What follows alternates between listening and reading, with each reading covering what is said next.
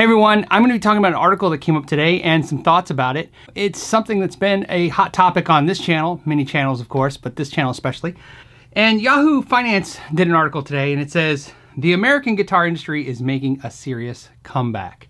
Now that's only interesting because it wasn't quite a year ago that the Washington Post did the electric guitar is dying article. And so this new article basically talks about things that we already know. If you've seen, Tyler Larson, the Tone King, Cheddar Kung Pao, and me were at the PRS event this year, and PRS was definitely saying this is their record year. They did $50 million in sales, up from the previous year of $48 million. So they're increasing sales. They're growing, and that was very evident in the factory. Kiesel Guitars is growing. That's very evident in the factory, with 800 guitars being produced at current moment. It looks like is very impressive. Gibson Guitars is filing bankruptcy. That's mentioned in here, but it's of course mentioned what we already knew, which is that of the divisions of Gibson, the highest performing division was the guitar side. So it was the electronics division hurting the most, and it was those choices to actually kind of get out of the guitar side of the business that's hurt Gibson, and why Henry's got to step down and they're looking for a new CEO.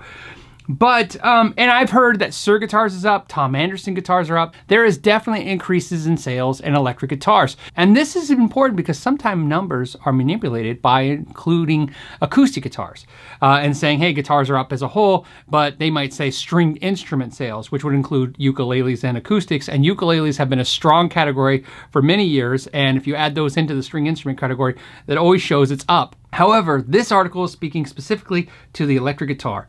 So the question is, what contributes to this growth? Why all of a sudden a year ago was the industry going to die, and now it's resurgence and saved by all these numbers? Well, one thing I'd like to point out is that I think, and it deserves some credit, that the death of the guitar article from the Washington Post actually helped.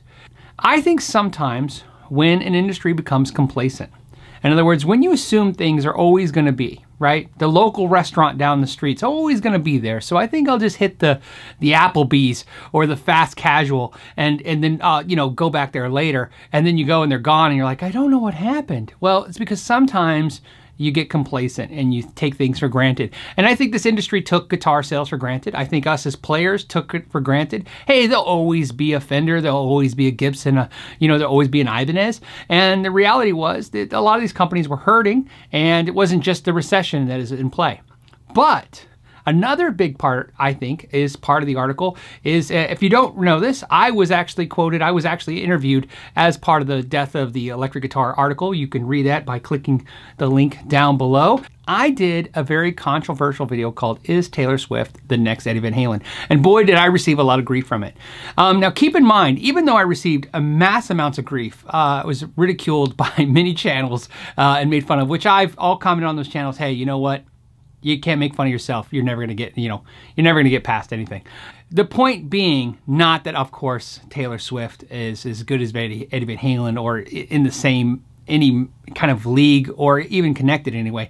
The point was, who's inspiring young musicians to play guitar? Well, this article talks about the fact that a lot of the manufacturers saying there's millennials back in the market. But what they don't really explain in the article, which is definitely a fact, is that a lot of those millennials are females. And that's what I was saying in the Washington Post article, was that females are a big, strong contender for the market. They're coming to the market. And I think another thing that's happened since that article, and since not just the article of the Washington Post, but since the Taylor Swift video and subsequent videos, which, because by the way, Guitar World, I want to thank Guitar World again, they did a Who Will Save Guitar on the article, and they based that article off of that video and even included my quotes in that article. They said that obviously interviewing Fender, which I already had done, and companies like them, those companies were stating, hey, yes, we are seeing a large amount of females in the market. And I think what's happened recently is something unique. It's not that women are playing guitar more than ever, which is true. It's that now it's more like they're invited to the party. I think what you're going to see is not just the millennials taking up the guitar, which is mostly going to be female, but still a big portion of that. You're going to see the Gen Xers now have a resurgence of excitement because of the fact that they said, hey, what do you mean guitar's dead? It's not dead. I love guitar. And what's interesting about all this is I don't think anyone was ever thinking that the guitar was going to actually die. I think the concern was that the industry would not be able to sustain itself the size it's at. And unfortunately, here's something that's interesting about this article that's probably important to mention. You have a shift. There's a market shift. And I want to just give this kind of insight to the article, because I think the article missed this. What you're seeing is a lot of players buying more guitars because of the death of the amps now. And you know, you could sit there and say that maybe this is going to be a negative take on this. It's not a negative take. It's just important to understand. Axe-Fx, Kemper, Helix, Headrush, units like that, Amplitude softwares, you know, right, direct recording interfaces, those things are taking up some of the amp sales. And smaller amps, really inexpensive amps like the Katanas and the, you know, the PV Vipers and the Marshall Codes and, you know, Mustangs by Fender, those amps literally are taking up players, and the idea that they got this amp, and usually when you buy a small amp, you would feel the need to upgrade to a better amp or a bigger amp. And one of those things that happened was the bigger amp was definitely because you were going to be in a band now, which is not what you're going to see a lot of Generation Xers doing because they're playing from home or they're playing small venues or churches. But what you're going to really see is that they're like, okay, I'm really okay with this. I'm okay with the unit I have now, or they have a small platform amp and they're happy with it. So amp sales are definitely down. So guitar, and I think what happens is you have a lot of players like myself, and we're not buying as many amps. And because we're not buying as many amps, we take that money and shift it over to the guitars. So I think guitars are kind of living the breath of that. Plus, I think you had pedal sales at all-time highs, and definitely pedal sales are not doing well as well.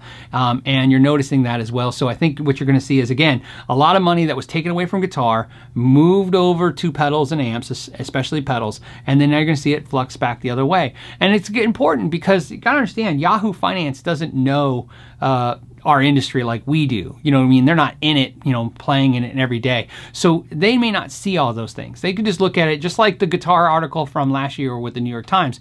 They're going to look at the sales of the guitars and go, okay, they're down. And nothing was mentioned that when guitar sales were down, that pedal sales were like at all-time highs. So pedal sales now I think are declining, and I see that money going over to guitar. I see it all the time with you guys. I have went to events and I've talked to you personally. So, and I talk to you guys every day via email. And if I was going to say there's a general consensus, it's like, hey, instead of buying 4 to 6 pedals for $1,000 added up, why not just buy a nice $1,000 guitar? That's what I'm seeing again. Hey, how about getting another beautiful guitar instead of a bunch of boxes? And I see that, so I think that's going to be a huge trend in the guitar sales up. So in the millennials, I think you're going to see an influx of the females like you have been, which is fantastic. In the Gen Xers, I think what you're seeing is us switching from the pedals over to guitar. With all that being said, I'm really interested in what your thoughts are. Please let me know what you think about the article, what you think about the guitar industry and growth versus decline.